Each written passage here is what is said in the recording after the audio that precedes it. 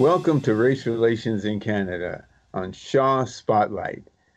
I'm Paul Winn, the host of today's show, and we'll have very interesting interviews with George Anderson and Markiel Simpson, both from Vancouver. Welcome, gentlemen. Thank you very much, Paul. Now, maybe I could start with you, Markiel, and ask you. I know that you've involved in a number of community groups and organizations that deal with, sort of racism and discrimination and probably poverty as well, knowing the neighborhood you're in. Maybe you could tell us a little bit about yourself. Sure. Well, I come from mostly a sports background. I played collegiately or at the university level and at the international level as well for volleyball. And then I recently joined the BC Community Alliance, which is a non-for-profit dedicated to fighting systemic racism. So that's where I've been doing the majority of my advocacy work. But we're part of a team, so where we've been working together. And I'm also on the executive of the BC Young New Democrats, which is it's a subcategory of like the BC NDP. Okay, great. Yeah. And George, how about you? I know that you got involved in politics very early because I think the age of 18 you were elected to the city council in the city of Nanaimo. Maybe you could, from that point, tell us more about yourself.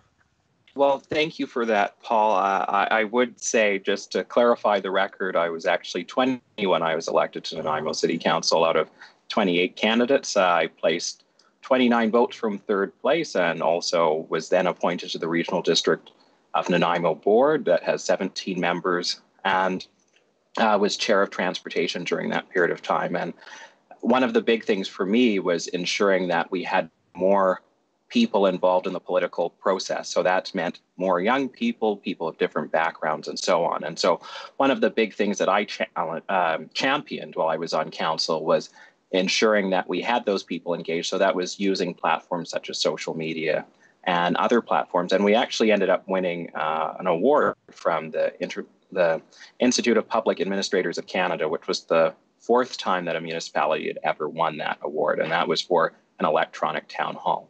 But my volunteer work goes way back. I was involved with the British Columbia Youth Parliament. I was part of the ADAPT Society, which ended up helping get young people to have the information with respect to drugs and mental health. I've been involved with Big Brothers and Big Sisters, the Nanaimo Ladies Miss Schools Foundation, with respect to ensuring that young people could also get breakfast in the morning, but also have scholarships and bursaries to attend university and post-secondary. And kindly enough, in 2016, I was inducted into the BC Achievement Foundation and was given a BC Achievement Award by the Lieutenant Governor at the time, Judith Guichon.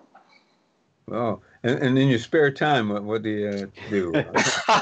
In my spare time, I'm a lawyer. Okay. That's when you get to rest. Okay, Yes, exactly. But I love music. I'm a cyclist, and I sit on a couple of volunteer boards as well. Oh, well, that's great. I mean, I think it's neat that you have the time to be involved in so many things over a period of time. And I was going to ask Markiel, I wanted to get from you in the community groups and organizations that you're involved in, is how much is there interaction with people of color? Most of the interaction that we have with people of color is typically with people coming to us to help advocate for them, or other members of the Black community or BIPOC community at large, mostly trying to find ways to collaborate on projects and advance a shared struggle. But that said, there isn't a lot of communications with people of color from institutions such as the government or schools or the ministries or anything like that. So. Do you encounter any from the Indigenous community, First Nations? I did get the opportunity to meet with a young Indigenous gentleman just a couple weeks ago, actually, to talk about a project to try and get some young leadership going for Black, Indigenous, and people of color. And there's a lot of intersections, so we want to continue those conversations. So we're just at the beginning of that, but we're looking forward to having more conversations with folks from the Indigenous community. Okay, and George, I was, since the death of Mr. Forbes, I just wonder about Black Lives Matter. That sort of lit a fire under race relations in a lot of areas. Have you noticed any change or an attitude since that happened in your environment that you travel in? In my environment right now, it seems that there's an appetite amongst people in society that something has to change, that too often we're seeing these type of events. Interestingly, in and about the same time of Mr. Floyd's murder, there was the issue in Toronto with Regis Korchinski-Paquette in Toronto, where the police allegedly had pushed her off a balcony. And yet we weren't discussing these type of things in Canada. The fact is that people are seeing these issues and they're saying, this isn't something that I would want to see myself go through. I wouldn't want to see my children go through, and things need to change. And usually we will see some type of groundswell in the public with respect to these type of issues, but they only last for a couple of weeks or a month. This has been something that has continued on for a significant period of time, with people all across Canada saying this needs to end and enough is enough. And so in my world, I've been seeing that people are going to protest, people are sharing articles on Facebook, and they're doing what they can. And they're also willing to engage, they're willing to listen, and they're willing to have that conversation, which I think is so important. Yeah, because I'm thinking that we seem to, as you mentioned, you get suddenly a great surge of interest in the problem and people wanting to, do something about it and concern. And then, a few months later, it's died down and it's back to normal. That, systemic discrimination and racism, continues. I think you probably will have noticed in the media the number of Asian people who've come under all kinds of, attacks and comments. Do you have any thoughts about that? Well, I think right now, throughout this pandemic, we're seeing people who are having their rights abused, in the sense of, with this pandemic, people are, especially in the United States, where you have a president who is using very divisive language with respect to where the pandemic came from and the people who it should be associated to. This pandemic didn't exist years ago. It's something new, and you can't blame certain groups or people because of it. And it's disheartening to see that Asian Canadians, for example, are being spit on in public. They are having signs that are put up that are disrespectful and show a certain type of malice and the sense of those people who are Canadian. And these are people who were born and raised in this country as well, and want to see what's best for this country go ahead. And so it's disappointing to see that in the Asian community and also within our Indigenous community. I'm sure you'll recall just a few weeks ago, or about a month or so, where we had healthcare practitioners who were placing bets on the alcohol contact levels of Indigenous people. So anyone who's saying that there is no systemic racism that exists in Canada just needs to look in the mirror. But then again, we can look to our own leadership in Canada, where the premiers of our country could not even make a statement to say that there was systemic racism in our country, despite the long list that Canada has, from the Starlight Tours to the issues that arose with Viola Desmond. How about you, Markiel? Have you come across any kind of stories, experiences where you work? Because you're closer to people in the streets, it seems to me, certainly more closer than I am. And I just wondered, have you seen this problem of people being discriminated against because of what they look like and who they are? Myself, I've witnessed discrimination, but not so overtly. Most of the people that I associate with aren't outwardly racist. I've been on some of the receiving end of some racism, but I've been picking up more so from the news, actually, what's been going on. I haven't witnessed any incidences of racism in the past little while. You think you mentioned the news. That from my perspective, I noticed that the news seems to be reporting incidents more frequently than I've ever heard in my entire life. You know, like it would be a non-story in the past, and it would never make it onto the air or onto the pages of a newspaper. It wasn't considered, serious enough or important enough to do that. I think that kind of thing might lead to people, politicians, because you were mentioning politicians, George, that taking an interest, a little deeper interest in how life is being affected at the grassroots level and take action. I don't know. What do you think of that thought? Well, in my view, there's people, there's corporations, there's politicians who are taking an opportunistic moment and saying, oh, well, I'm going to go and take a knee. Justin Trudeau did this about a month ago.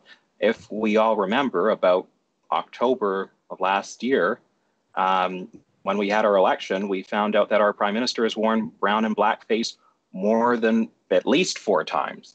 So how can you believe, like, actions mean a lot, not just the symbolism of it. We have Colin Kaepernick, who was taking a knee, and people said, I'm no longer going to watch this sport anymore but now we have people going and taking knees, but they're not actually taking the steps to address those issues. So until there's actually concrete measures that will make and address the systemic issues that exist in society better, we cannot, symbolic gestures will not do very, very much. They're a start, but we need to do more. And Markiel, what do you think would be something that could be done at the community level that would get the people who make decisions take action to correct some of the problems, of the systemic problems, for sure? Well, that's a really tough question, because I feel that at the grassroots level, people have been advocating on these issues for decades. But that said, accountability structures aren't so much embedded into our government as we've seen with some ethics issues, et cetera. Is a lot of the time governments just have to apologize, and they don't actually have to take steps towards correcting their actions. So I think that really it comes down to finding young leaders like George and electing them and making sure that we take power right there, and that we can actually have voices at the table that are going to stand up to racism and ensure that new policies coming forward are actively anti-racist. Until everything is examined with that anti-racist lens, we're always going to be slipping through the cracks. For example, people have been advocating for a Canadian Black History curriculum from well before I was alive. And recently there has been a new provincial curriculum developed, and I believe it's been rolled out just over the last couple of years. And one of the hesitancies that I've heard to amending that curriculum is that it's brand new. But it's not our fault that it's brand new and that Black folks got left out again, right? So we have to make sure that we have people in the process that are saying, hold on a second, what about me, right? Why am I not being reflected in this? Because my history is the province's history. And it's important that people understand that so that they can start to garner respect towards diverse voices and people in positions of power. Yeah, I agree. I think that we have to be a little more assertive and aggressive in knocking on the doors of the decision makers and letting them know this is what we want, and we want it now, not 10 years down the road. What do you have to say, George? Yeah, well, thank you for that. I was just going to interrupt because I did want to join in on this conversation. And for too often, I've said it's those who are in marginalized groups who have to set the table for these conversations. And it really shouldn't be that. It shouldn't be the case in that circumstance. The people who do sit in these positions of power, they should be willing to have those uncomfortable conversations, like having a discussion about racism, gender, the way that people are treated in the workplace. It shouldn't be left to Indigenous people to say, oh, well, you know what, I'm the one who's having my rights encroached upon, so let me sit at the table so everyone else can have a conversation about it. The people who actually have the ability to change things should be willing to say, you know what, this is uncomfortable, but I'm willing to hear your story because it's important. And the only way we're ever going to be able to make things better is if I hear what you say, so that we can address what you have that's actually causing struggles in your life, and then we can move forward with creating a better way forward. Yeah, sometimes I think the political leaders don't think of things that they do and how they affect people. And I give you a small point that it's been a bugbear of mine for the last couple of years. Suddenly I woke up one morning and I heard the news, and they were talking about a traffic jam on the Massey Tunnel. Well, I didn't know where the hell the Massey Tunnel was, because when I went to sleep, I was sure it was the Dease Tunnel. And as you may know, John Sullivan Dease was a black man who was a very important person within British Columbia. He was he had a fishing canning company, and it was very important economically. But because he was so successful, many of the white people at the time got him drummed out of British Columbia, and et cetera. Anyhow, but they did have this tunnel named after an important black person in BC history, but without consultation with anybody. One day I woke up and it was called the Massey Tunnel. So I only make this point because the people who make decisions don't seem to care about the individuals, on the street, to get their opinion. Do they want it changed, or do they want to participate in? Anyhow, that's my sort of beat for the moment. Well, not to beat people up too much, but I do think there are definitely people who care, and I think that's something we do need to remember as well, that a lot of the changes that have occurred over decades is because people have gone out on the streets and they've protested. They've said that things can't be this way, and there are elected officials who have taken up the mantle to ensure that people's rights are protected. And it is unfortunate. I can tell you I was not aware of that story at all. That is something completely new to me.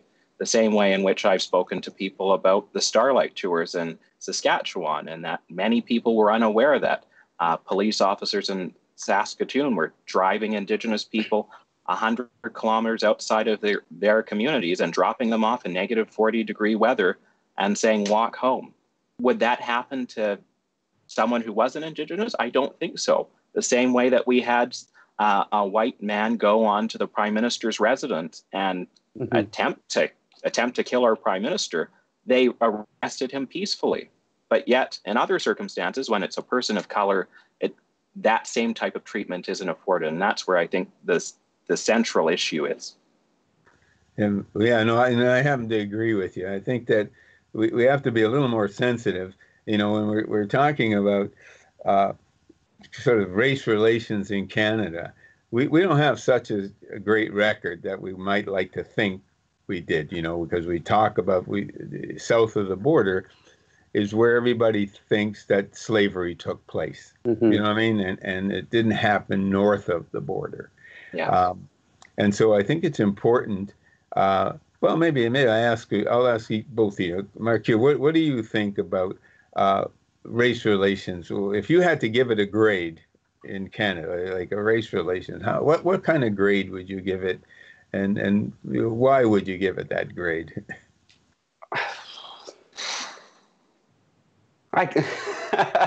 That's a tough question. I like to ask tough questions. Yeah, no, thank you for that question. I believe race relations in Canada, as far as a letter grade goes, it would have to be on the failing end. I'd have to give it a fail.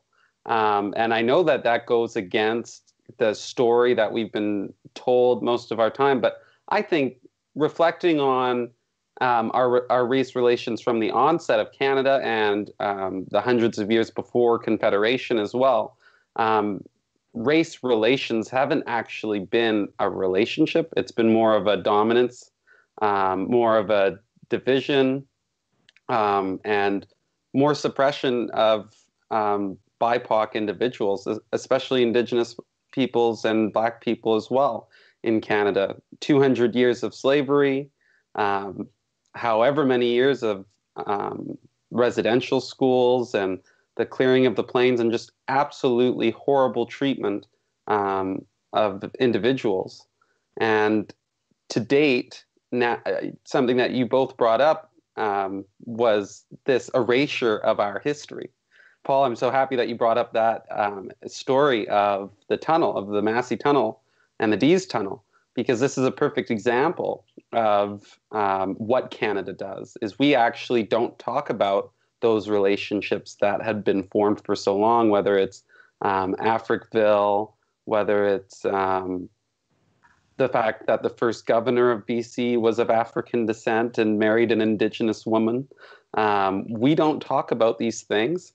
And it might be in an effort to re-establish that power cycle, but until leaders come to the fore and they don't necessarily have to be from those communities like George was saying, but until we have passionate leaders who are going to stand up and take an actively anti-racist approach to governing and to educating citizens, we can't say that it's a pass, because I grew up in Canada and I know nothing about Canadian relationships with my peoples. How about you, George? Do you got any thoughts on that question? Well, I don't know if there's a grade that I could give that would adequately reflect the race relations in Canada, just because of the issues that do exist. I think on the outset, if we're going to do the compliment sandwich, we have the Charter of Rights and Freedoms, which has protected many people's rights and has elevated individuals who may not have had rights with their interactions in government. But then at the same time, we see racist pieces of legislation in the sense of the Indian Act, for example. Then we can say, well, we have a prime minister who's doing his best to apologize for these type of things.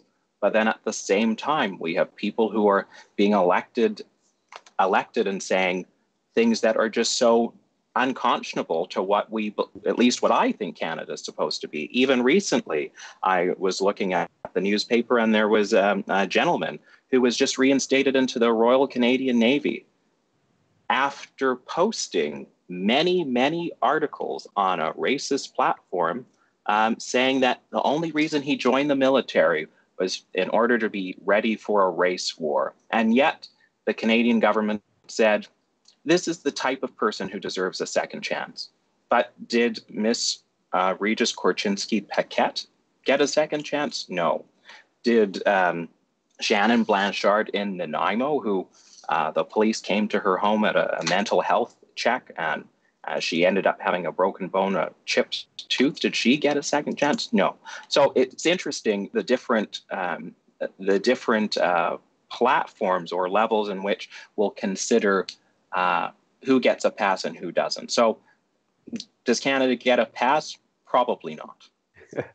It's funny that I'm glad to hear both of your comments and what grade, because I wouldn't even put it on the paper. I mean, as far as I'm concerned, I couldn't even start with D- if that's the way they mark them, and I think it's important. And I'm sort of an old codger about these things. I got to tell you, a bugbear, and for years. But I really think that I'd like to get an idea from both of you about what you think we can do. I mean, even as individuals, what individuals can do, and then what collectively the circles we move in, might be able to be motivated to do something about race relations. I'll start with you this time, George, and give Markiel an opportunity to sort of stew his thoughts. Well, I think one of the first things that we need to do is be willing to listen to people's stories.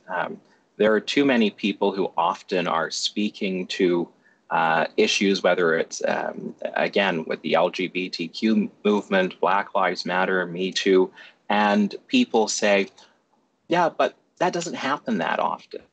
They diminish it. And so I'd say the first thing that needs to happen is that we're willing to sit down and have that conversation. The next, number two, I think that corporations and institution workplaces need to be able to have those difficult conversations and look at their practices within their workplace. Again, as I mentioned, I work in law, and I was in Toronto before I came to British Columbia. And even in the legal system, you would think that lawyers who were there to protect the rights of every single person in society, yet were unable to pass a sheet that said a statement of principles that we will not treat people unfairly. We will not treat people in a way that discriminates against them because of their ethnic background. That's another thing. I hate when people say, different races, because there's only one there's one race, and it's the human race. We just have different levels of melanin in our skin. On top of that, it's education as well. And that starting and saying, going into the schools and saying, you know what, people are different.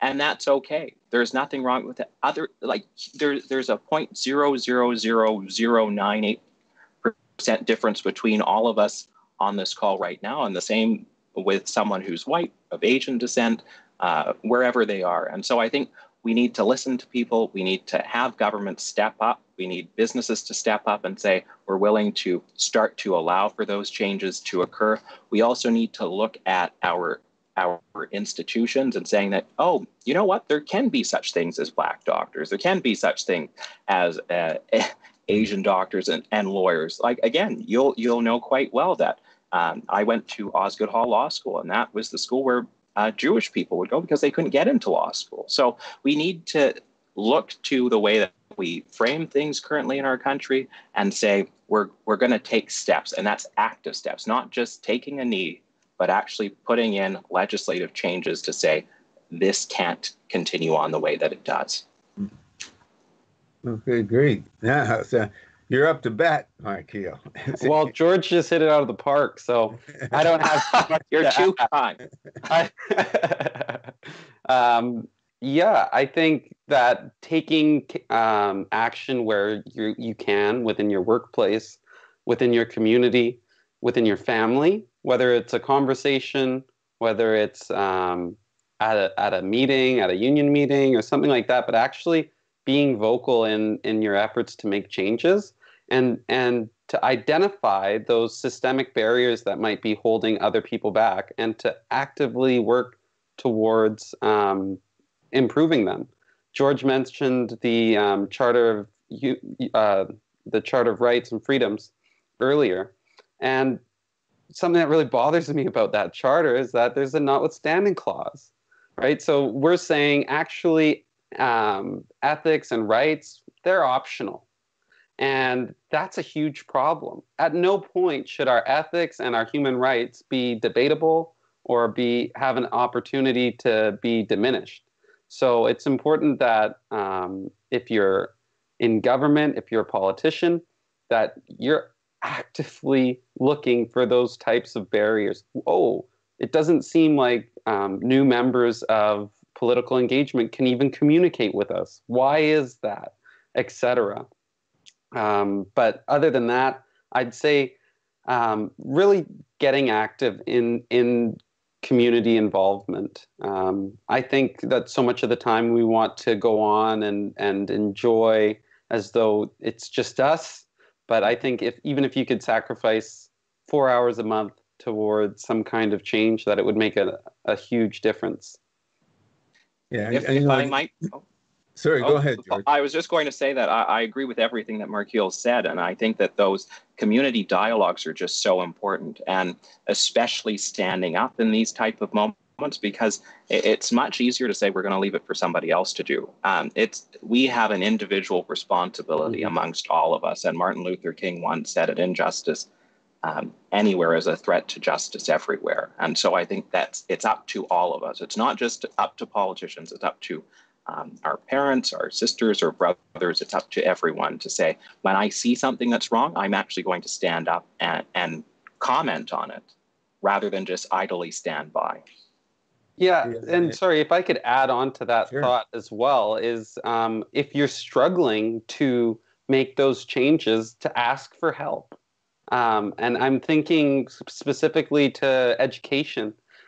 Since I started looking into developing and implementing a Canadian Black History section of the curriculum, or for it to just be ingrained throughout, there's been lots of conversations about anxieties or fears from teachers about even just being able to have that conversation. Like George mentioned, hey, we're all the human race and we're going to talk about this. And for myself, that's a welcome conversation. But for a lot of teachers and a lot of, I think, just normal citizens, not just teachers themselves, but everybody, having those conversations, it kind of goes back to the way Canada always has been. What do you mean there's different races?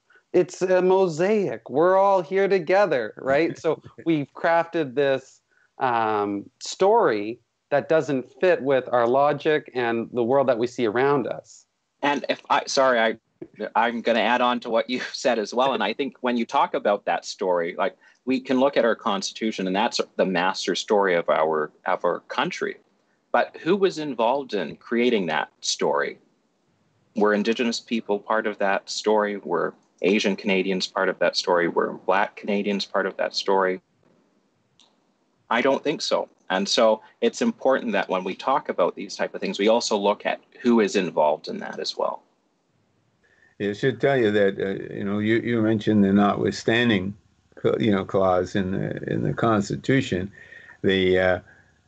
I protested against that vigorously. Thinking, because it's like saying everybody's got equal rights, but we're going to be able to take your rights away from you if it's blocking what we might want to do in our society. And your people think that it's not the best for them. So it's a kind of thing, because it touches on what you've touched on, George, and you, Markiel, about there are political decisions that are taken and made, and you sometimes look at it and you say, what were they thinking? How could they have been thinking like that? And why were they thinking like that? And when I'm in my talking to myself mood and I've got nobody, I say, I wonder how much money they're getting to make that decision, but I can't say that out loud because I could be accused of being biased. I'm not, or prejudiced even, but I'm the most equal person you'll ever run into in your life, and you heard it here first. and going back to that notwithstanding clauses, it could potentially even just change the way that we think. If I'm, let's look at Bill 21 in Quebec, we're going to do this, and what we're going to have to do to put it through is to implement the notwithstanding clause. So now the logic is I have the right to do this. I have the right to do this because I say so, basically. So that garners a sense of entitlement to the dominant class, because that bill disproportionately affects marginalized peoples. Whereas if there was no notwithstanding clause, just learning that in school, then you say, you're right. We're all human and we all deserve respect all the time. Yeah, because as you may know, that during the last one of the provincial elections in Ontario, Premier Ford tried to, threatened to invoke the notwithstanding clause so he could do something he wanted to do with his government, regardless of the protest. And I think it's a dangerous clause, and it needs to be maybe more thorough discussion than what we're having here. But the fact that it exists and we know what it does when it's implemented, it means that it's not a fair system when a group can just invoke that and say, we don't care what you think or how it affects you, we're going to do it anyhow. Yeah. And if I may, sorry, yes. In the last federal election, I don't want to get stuck on this issue, but nobody came out outwardly against it. Nobody championed, not one person running for prime minister went in and said, if I'm prime minister, you're right. If that gets to the federal level, we will try and get rid of Bill 21. Everybody was so afraid of the political consequences because the thought of the people has been pushed so far because of one thing, the notwithstanding clause. To all of these people now think this is my right, and I'm going to affect your job and your government's ability. Well, and it's interesting, especially on this topic with respect to face coverings and so on. We're now in the midst of a pandemic, and yet there's no issues with respect to whether or not anyone is wearing a face covering. And that's where I think it's important from a legal standpoint, especially with respect to human rights. How could we have achieved what the government wanted to? There needs to be a rationale that is tied to a purpose that makes sense. And the fact is, could someone not give the oath to Canada in front of let's say it's a woman who doesn't feel comfortable in front of another male?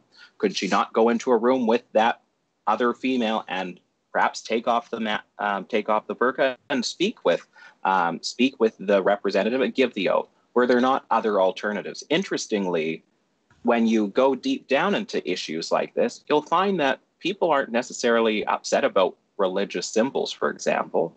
Elizabeth May regularly wears a cross around her neck, but yet no one has a problem with that.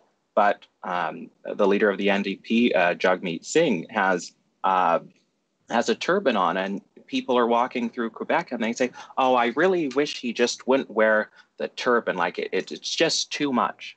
It's like, well, what about the other issues? So, and then you have the Premier of Quebec saying there's no systemic racism in our province. Some people are blind. What's that? So blind they can't see, right? And can't hear either. It seems to have an effect on hearing and sight organs. Well, it's much easier to ignore these issues than to confront them. They're not comfortable conversations. And in Canada, as Markiel has said, like these are the type of things that we tend to push to the side, or we diminish when we look to what happens in the United States and tell people, well, you could have it much worse, so be happy with what you have. I think you're right, because what people don't know and about the history of Canada, and because we never get it taught in its full sense, because there were speeches in the House at the time when Canada was offering territory to new people coming into the country, inviting them from the United States to come in. There were politicians who stood up in the House and didn't want to sell the land to the black farmers who wanted to come north. They say, oh no, they can't, they won't be able to stand the cold. They won't understand how to do this. And it was specific. You look at the Hansards in the House, and you see this argument where they didn't want black people to cross the border and get these free lands that they were being offered to the white people coming across the border. So this is why when I think about race relations in Canada, we seem to have them under a cloak, and we only open up part of the cloak from time to time and say, look, we're pretty good guys, and then we go back down, and there's the discrimination takes place. Well, and I don't understand it. Maybe the two of you might have a perspective on this. Like, I don't understand why the teaching of Black history is such a problem in this country. I mean, it can't hurt anybody. Well, and people have been trying for a while. It was Member of Parliament Jean Augustine who brought in Black History Month to Canada in the night with Jean Chrétien. It took that long to even have the ability to have Black History Month. So these things unfortunately take a lot of time, and that's why people need to consistently be engaged and involved in order to allow for the advancement of everyone's rights, not just to say, well, you know what, this isn't my fight right now, or I'm willing to go and change my Facebook photo to black for 24 hours. It means that I'm actually going to do what I can to change my behavior, and also have that conversation and listen to people when they say that these issues do exist. How about you, Markiel? Any thoughts on that? Definitely. I think something that, like, a theme that's kind of coming up, you were saying what's the threat in teaching Canadian Black history? And I think it comes back to that formative time in Canada, and when Black settlers started coming up into Canada. We have a rich history here of people in power, of people in politics, like in the 19th century. However, they were on the receiving end of so much discrimination. Many of them opted to move back to the States. So we've lost our staying power. We've lost our communities, and we need to bring all of that back. And it may just be the fact that power tries to maintain itself and reproduce itself. And this has been the way that they've done it, is by not even letting people know what our real history is. And it's a much richer history than the one that we were all taught. And it's really a disservice to all Canadians for us to not be aware of what this nation really came out of and what it can grow into, because there's so much potential here. There's a lot of potential, I agree. And I think one of the other things that's extremely important is that in order for us to move forward and not repeat those actions, we need to learn from the history that exists, because it's easy to paint over things and to forget that they're there, but they need to be taught in order for people to know that this is what's happened, and we shouldn't be erasing anyone's story. You know, there was I don't know if you're familiar with John Ware. And he's a Black rancher who brought a ton of cattle up from, I think it was Oklahoma, but I could be checked on that point. But he settled in Alberta, and he brought, his cattle there and raised them. And he was quite the person in Alberta during his lifetime. He unfortunately had an unfortunate death when he had an accident with one of his horses, I think fell on him or something. But in the southern Alberta, there's a John Ware Museum. And so at least the people in Alberta have recognized that John Ware, a Black rancher, who obviously his horse ranch and whatnot brought economy into the situation. And the people, at least somebody in Alberta has thought he was important enough to create a museum which reflects his life in the country. And those type of stories, I agree that we need to have more of those. Even you probably recall, and we know because we can now look at our $10 bill that has Viola Desmond on it. But essentially, she was Canada's own Rosa Parks before Rosa Parks, actually. Yeah. And disappointingly, when they were talking about putting her on the $10 bill, the response from Canadians saying, "How dare you put this person on the $10 bill?" It's shocking, but it's a part of our history, and so it's important. She did receive a posthumous pardon for not giving up her seat in the movie theater in Nova Scotia. A good step, but we need to do more. Mm-hmm. No, yes, you're right. And I think, like you were saying, we need to do more to reconcile when there's been gross atrocities made or incidences of racism, and there has to be clear ways to deal with acts of racism that are holistic, that can benefit the whole community that's being affected, or all people involved. And Viola Desmond was one person to get kicked out of the movie theater, but I believe she wasn't the first, right? And things like this, and John Ware, an incredible story. I know Dr. Afua Cooper out of Nova Scotia. She has some phenomenal poetry on that. But all of these things, it's just so rich and nice to learn. But yeah, sorry, that's all. Yeah, no, but you made me think of it, because in Nova Scotia, when I worked down there, and I'm embarrassed, I can't remember the name of the Victoria Cross winner. And anyhow, a story. We had a Black history display in Nova Scotia, and one of the things that we were able to do was get the Victoria Cross, his Victoria Cross, because, as you know, those things were awarded to people who, military anyhow, that did tremendous things in battle, and so anyhow, his medals got stolen off his casket in his funeral, ended up in England. And the nice thing about it, the province of Nova Scotia bought them back. And they were kept in the Parliament buildings in Halifax.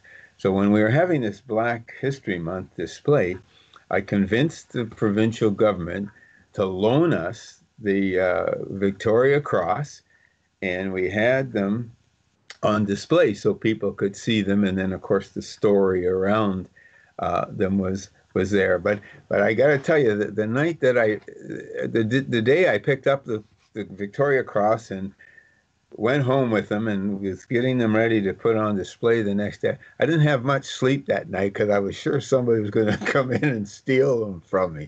But the fact that he was a Victoria Cross winner, one of the first, and I feel embarrassed not remembering his name. Now I'm going to have to go look it up.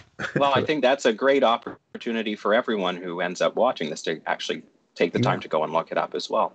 And I think the nation shares that embarrassment with you, Paul, is that this is the type of thing that we ought to all know.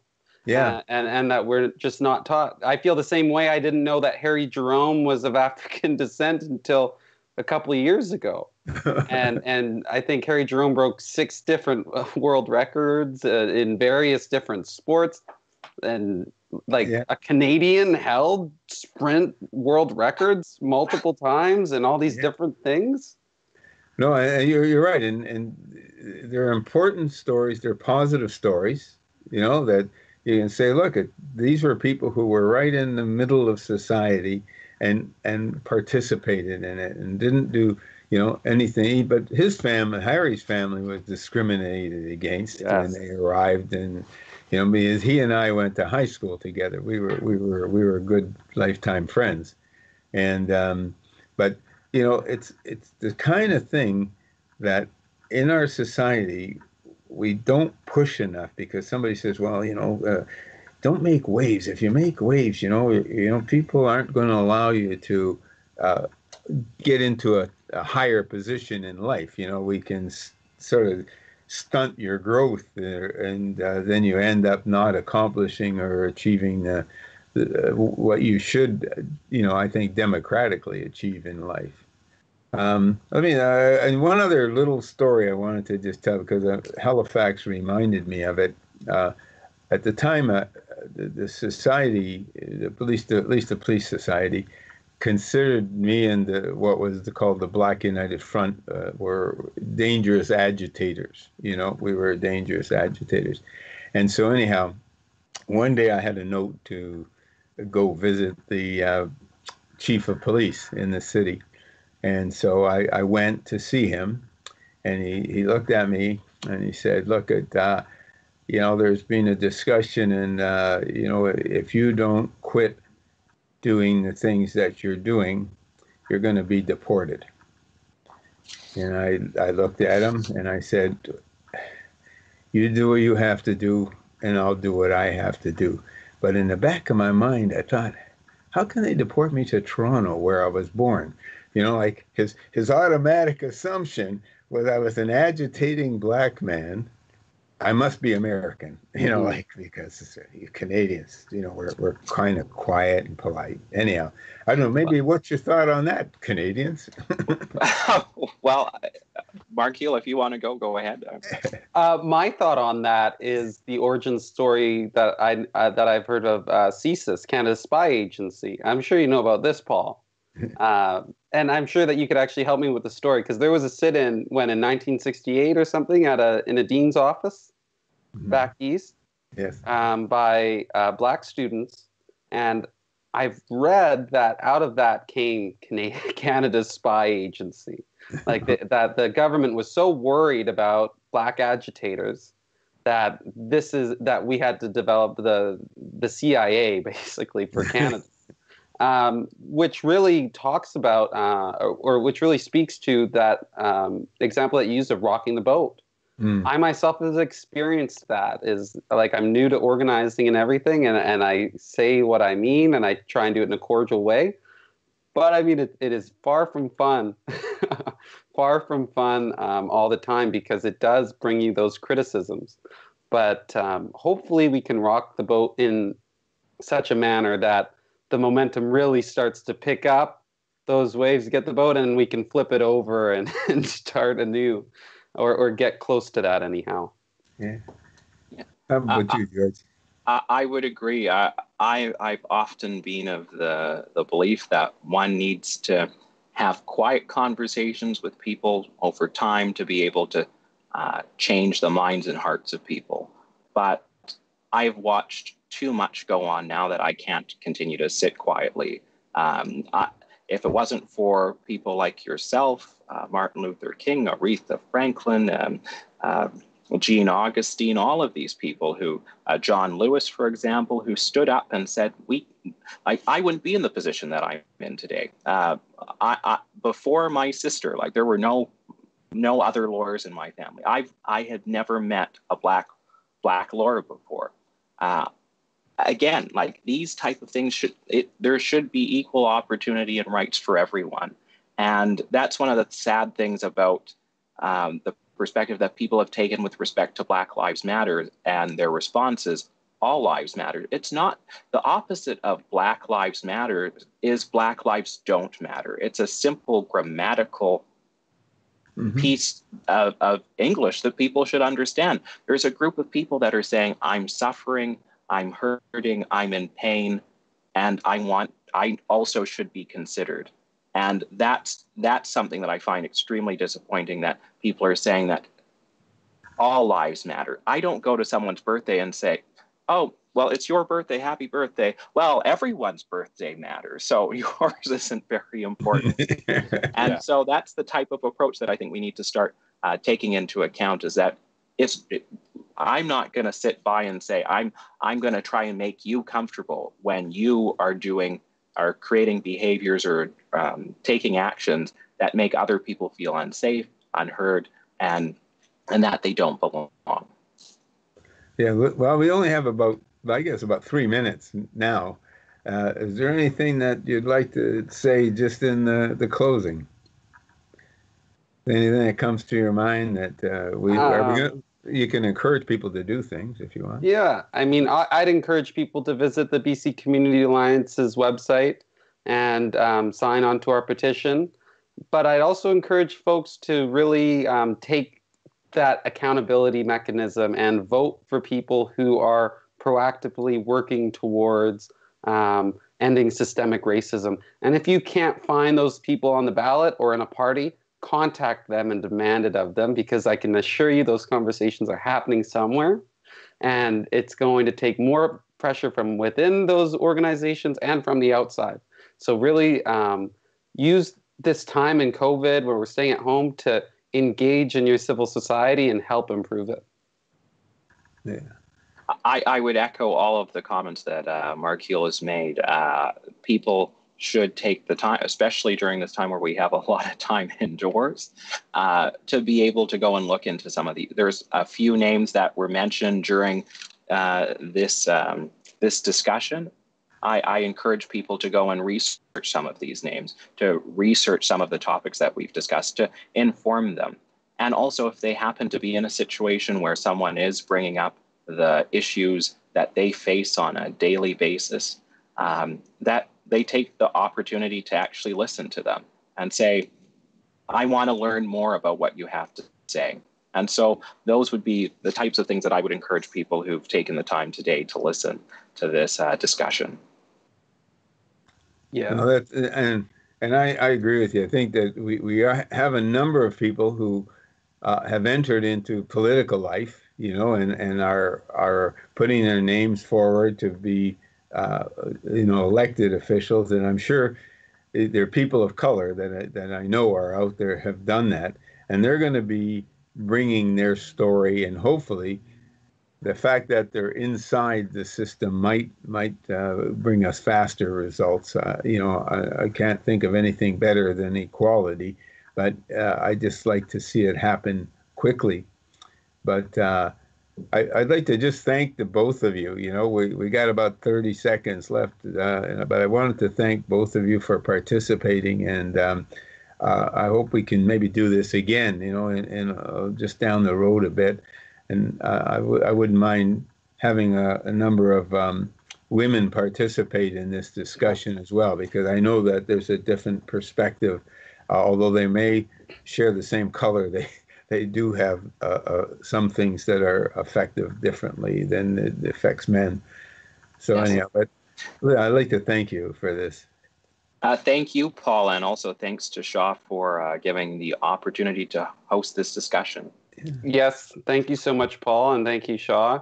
Paul, this is a huge honor to be able to share space with you, especially here on what'll be television. That's really special for me. I'll hold on to that for a long time.